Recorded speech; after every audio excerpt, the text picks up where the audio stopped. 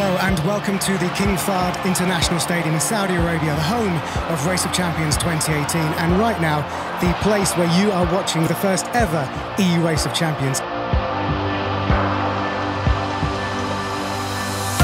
I'm Brendon Leigh. I'm at the Race of Champions in Riyadh because I won the F1 Esports World Championship and I got invited out to compete in the first ever E-Rock event.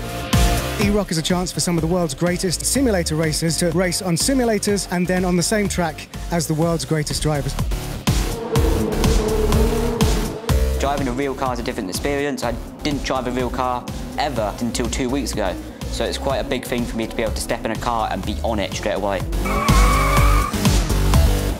I believe in myself that I can be the fastest person in a simulator, so I know I can translate that into lap time. All I have to do is stay calm and do my best, and then the results will follow.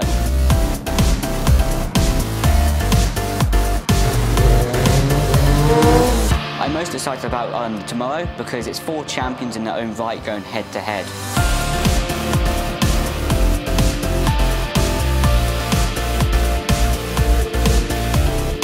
Brendon, of course, it's one of the first times you've ever driven an actual car, but let's go through the judging process. We've given you 3 on-track positioning and awareness, which is a really good score. In car control, we judged him in the way of the handling with the throttle, how he's very, very smooth on the throttle. We're giving him a 3. I think it will be very, very easy to improve his pace. We're giving him 2 now.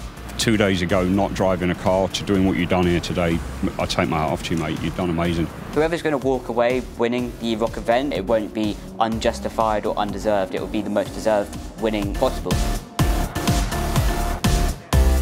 Bonito in black, Leigh in orange, and it's a pretty equal start.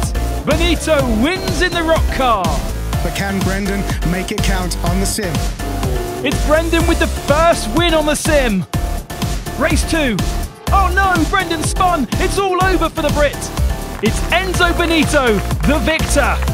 Yeah, Enzo did an amazing job, especially on the simulator and real life, so he definitely deserves it and I'm happy for him. I'm not really sure what's to hold in the future. Hopefully it's positive and hopefully my career can continue to elevate itself, and hopefully I get more opportunities like the Race of Champions right now to drive some real cars.